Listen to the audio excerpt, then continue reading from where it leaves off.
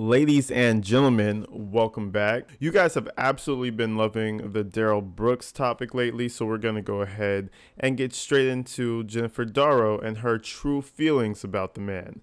Now, she's always been mediator. She's always been, in my opinion, kind of just walked over by him left and right, but she's finally gotten a chance to speak. She had to take him out of the courtroom and mute him. But obviously, I feel like the best option would be to gag him and just have him face to face. It would be wonderful. It would be spectacular. I don't know why she didn't think about that.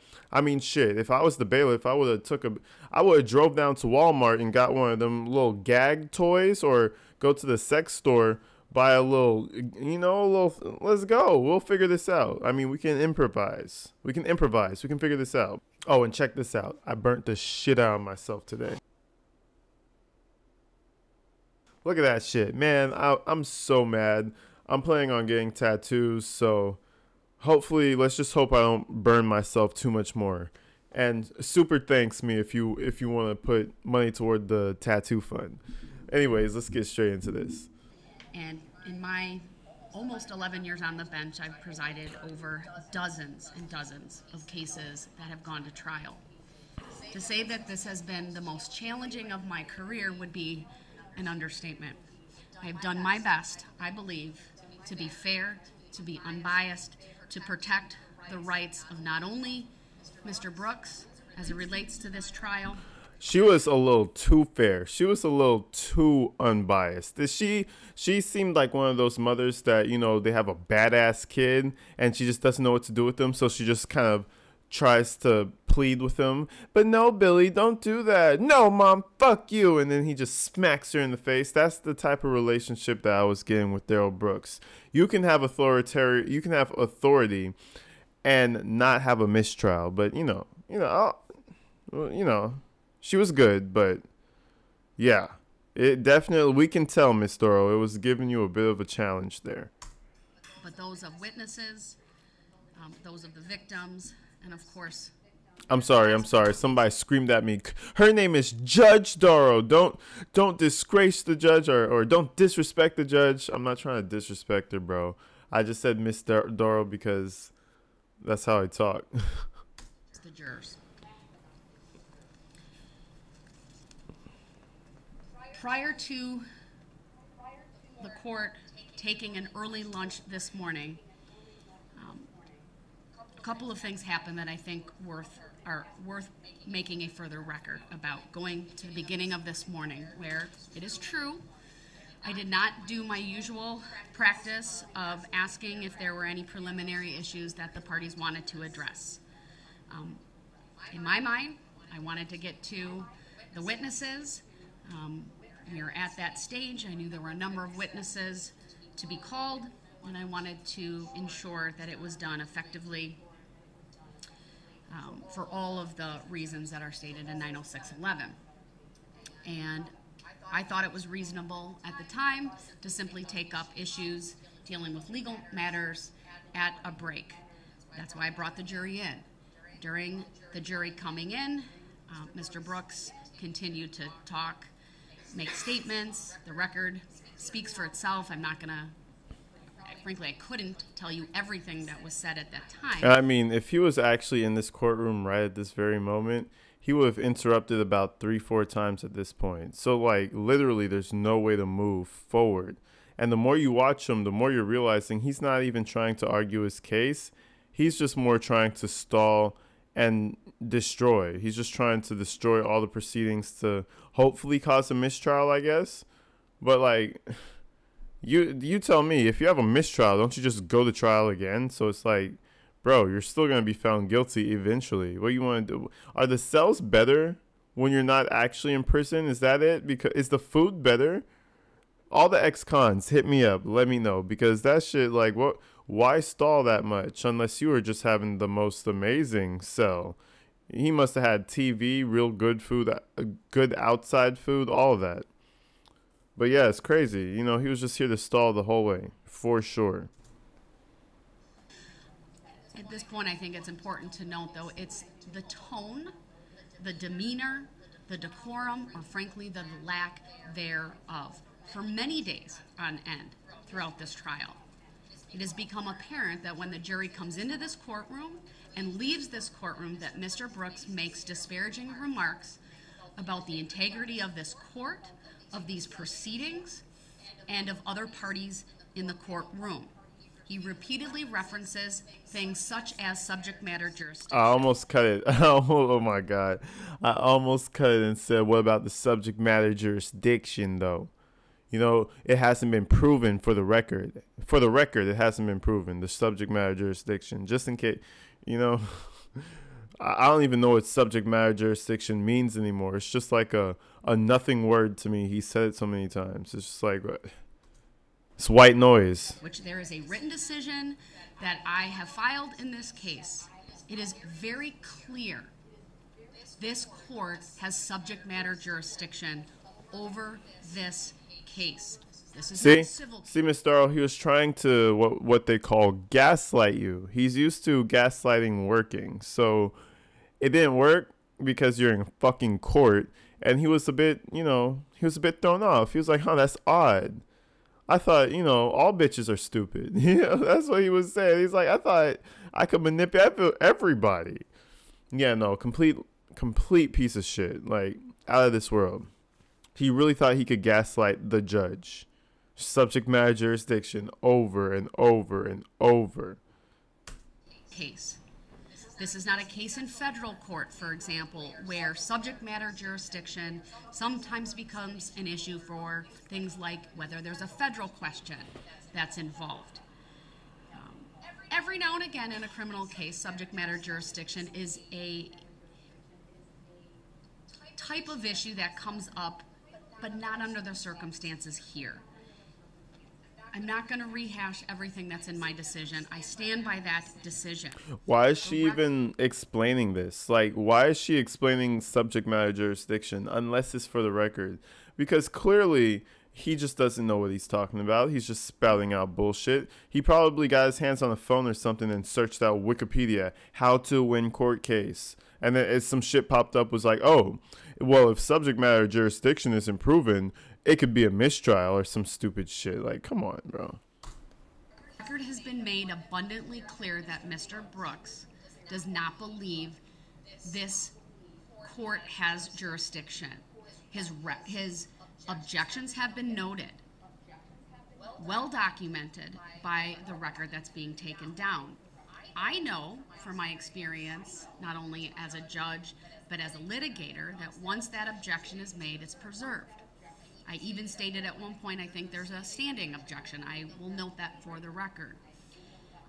Mr. Brooks continues, in my opinion, to bring this issue up in front of the jury to distract, to delay, and to call into question the integrity of these proceedings.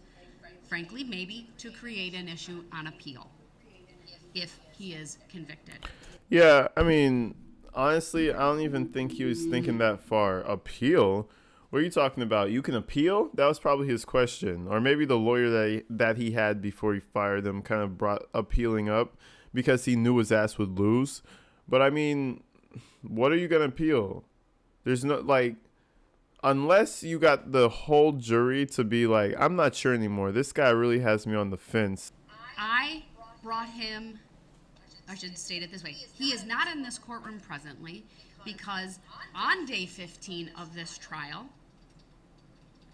and specifically this morning, right, we have a history of disruptions, delay, interruptions, disrespectful behavior, the common courtesy, I think that just as a human being we all would expect, have not been followed.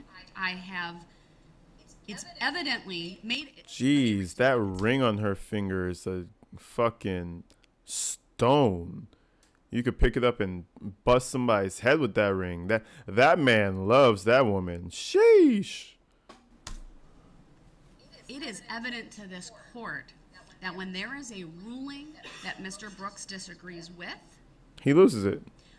Whether it be an evidentiary ruling, whether it be on subject matter jurisdiction, whatever it may be, that he has a pattern now of directly confronting the court, asking for, is that verified law? Can you prove that? Is that an actual law? He starts debating the topic once again, or he will... See, and this is where you not being a lawyer really comes into play, because he's coming off as confrontational, but he's really just asking questions. He's objecting, but it's not an objection. He's just like, excuse me, ma'am. Back in Belize, we would say, excuse me, miss. Miss, I have a question. That's all he's saying. He's like, miss, I don't know what the fuck is happening. I didn't even know this evidence existed. How does that work? That's all he's doing. All the way through the trial, he's disguising it as I object. And subject matter jurisdiction. He just wants answers as to what the hell is going on, because he's not a lawyer. And try to further turn us away from that by bringing up another topic. For example, just today, when the issue came up about this letter that he claims was sent to him by Erica Patterson, and I asked repeatedly for an offer of proof rather than answer the question directly, Mr. Brooks instead started talking about an exhibit the state offered into evidence yesterday. And from my perspective, he doesn't address the merits of the issues that are before this court, and then tries to divert things down a different path, whether that's to delay, to disrupt, or just simply be discourteous. I think all of those words would be an accurate description of what is happening. Delay, disrupt, and be discourteous. She has a very good not personality. She has very good vocabulary, but I'd expect she was probably a lawyer before a judge or something very academic.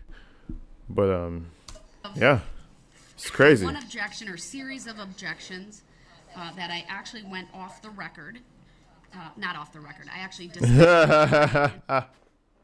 This is the best part of the video. Oh my God. Everybody, he's reading the Bible. I promise you that shit's not even turned to like one of the comforting scriptures that he would read back as a child. That's open to random. Where's that? That's on the right side. So that's New Testament. He's probably in John or some shit, reading the most random shit about randomness. I promise you, if I had a 360 camera and turned and looked, it would be nothing. It would just be some random scripture. It would be like, and he went to pick up the stones from the market and took it home. Because, you know, the Bible has all these like stories and randomness that you have to really be searching through. Bro is out here reading nothing. I promise you. Nothing inspiring.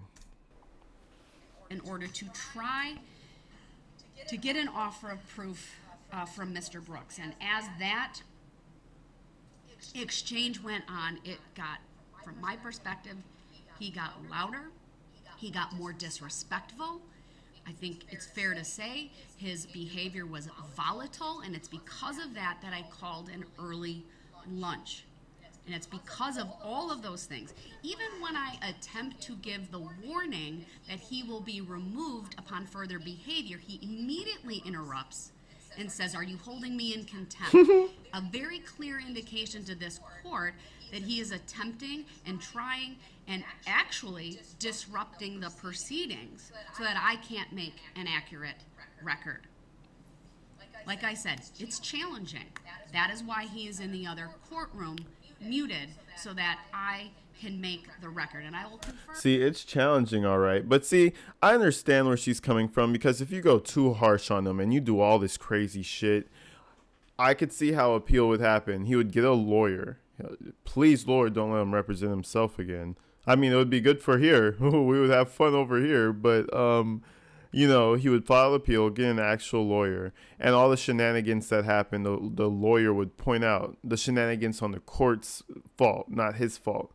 Now, if you gave him a bit of an iron hand here and there, you say you gagged him for the closing statements, you put a fucking ball in his mouth, let him chew, just let him chew on that shit. Yeah, fuck, you want to beat women, right? Take this down your throat.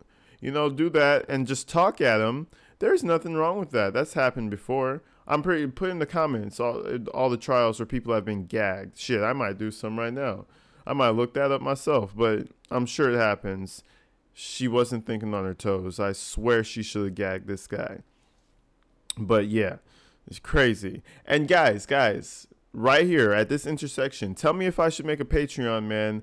If nobody really comments, I'm not really gonna make it because you know it's a whole other platform, and I just want to establish this one mainly.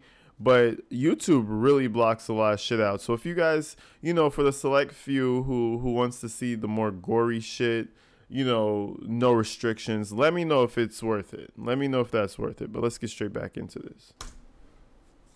With my clerk and the bailiffs, I should have done this at the beginning, but I believe, thank you, my clerk did confirm that they can see, they can hear, we can see as well. It is this court's opinion that Mr. Brooks is blatantly pushing the limits. All right, so basically she's saying, hey, he's a meanie. I don't like him. Pretty much, you know, in her own words. I just wish she was more strong, had more strong words for him. She's a strong woman. Don't get that wrong. Don't get that twisted. I wish she had stronger words for him. Anyways, let's get into, you know, the rest of the situation that she has to speak about. Anyone driving a vehicle would see what's ahead. And we know from this map, right, what was ahead of him. We saw that video footage. We heard the testimony. Many police vehicles at these intersections with their lights flashing. There's no doubt in my mind that Mr. Brooks would understand a parade was going on. You can turn off my monitor. Yeah, I mean, come on. It would take, like, I don't even want to say it, but anybody would know there's a fucking parade happening. You see police, barricades, and a bunch of people. Oh, I think that's a parade. I mean, from 12 years, from 10 years old, from 8 years old, you know what parades look like. We also know it was not yet dark. Dusk.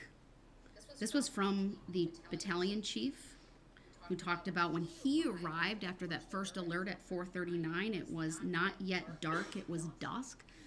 I think that aids to the visibility that Mr. Brooks would have seen all of these people. This is not under cover of night. And what was that? A Ford Escape or 2010, 2012 or some shit? That had auto lights at that point. I had a Ford 2014 a few years back. That shit, the lights came on by themselves. I'm pretty sure that 2010 had auto lights.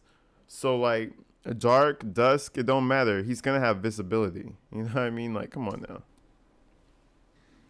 It's, of course, downtown Waukesha. We saw city lights and many of the street lights I'm referring to in many of the videos as well that would have been on or coming on.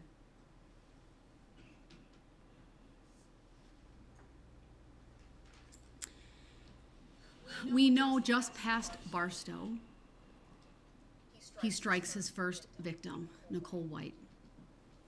She was with Remax Services with the hot air balloon.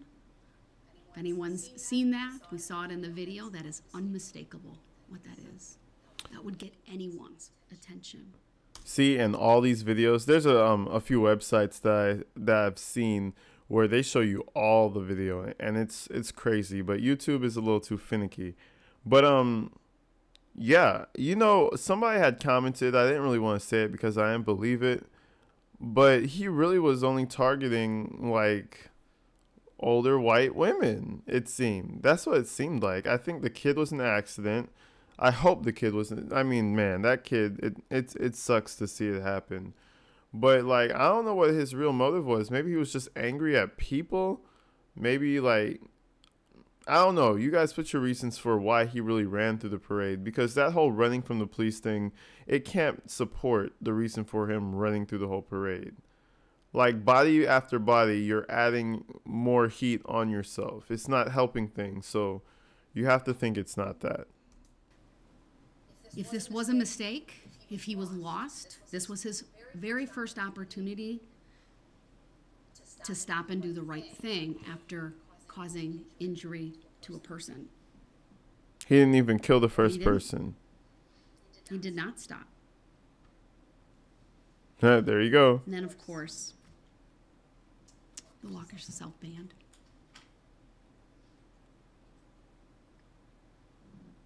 It's hard not to think about what I watched and not have this reaction. Those were images that frankly kept me up at night, that I saw over and over and over. For their band director, she is a hero to me, to get up on the stand, to talk about, and that was Sarah Waymeyer Aparicio, to identify each one of her students, talk about their formation, talk about what she saw. So strong for all of you.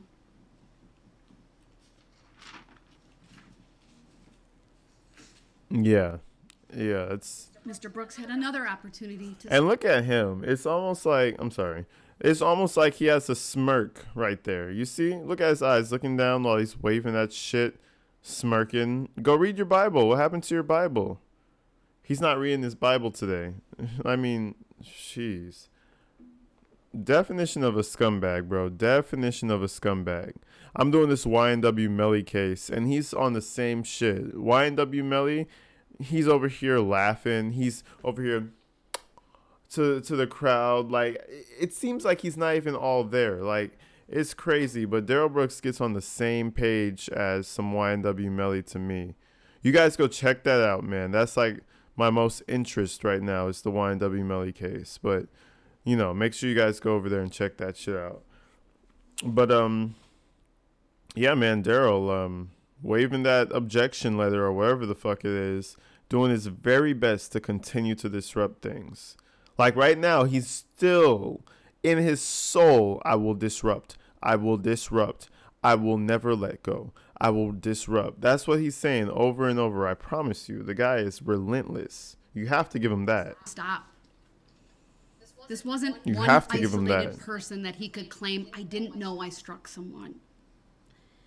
This was driving over people.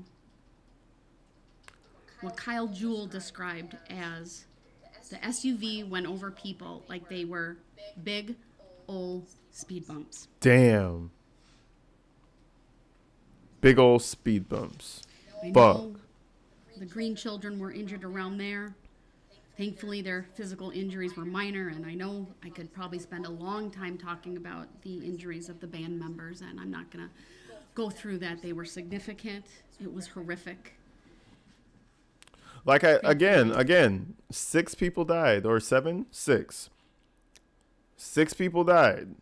That doesn't mean there were life-altering changes to a lot more people. Injuries off the charts everywhere. You know what I mean? He just ran through them. Like, you know, you want to see what a car could do to some bodies?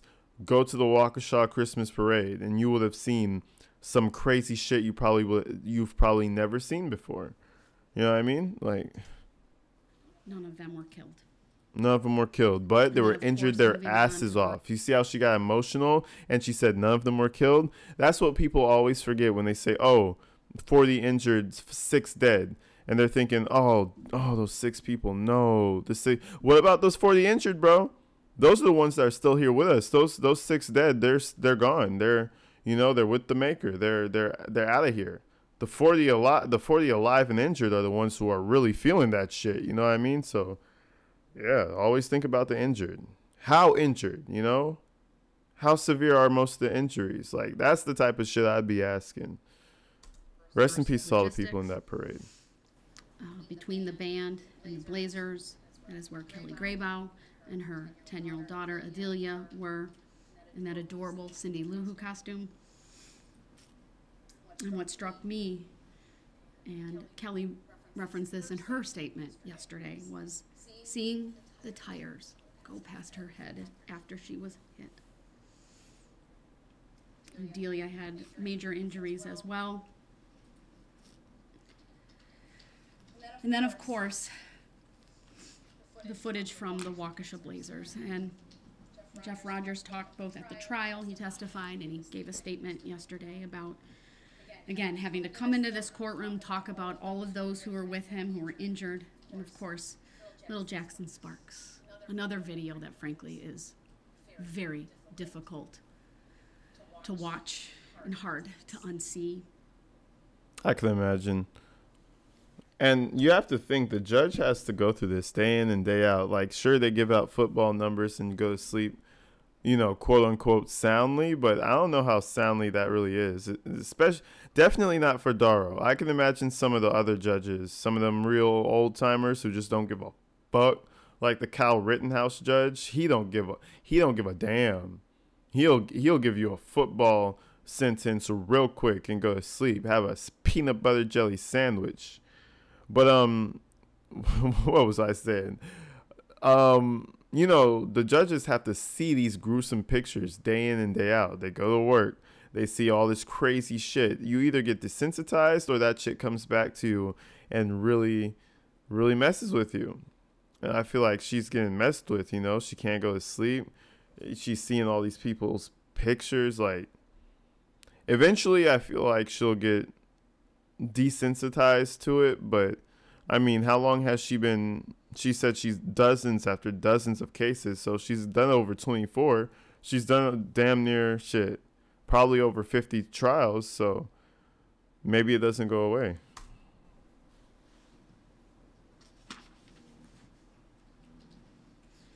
You heard not only Jeff, but Josh Craner talk about what happened, and Josh, of course, being struck.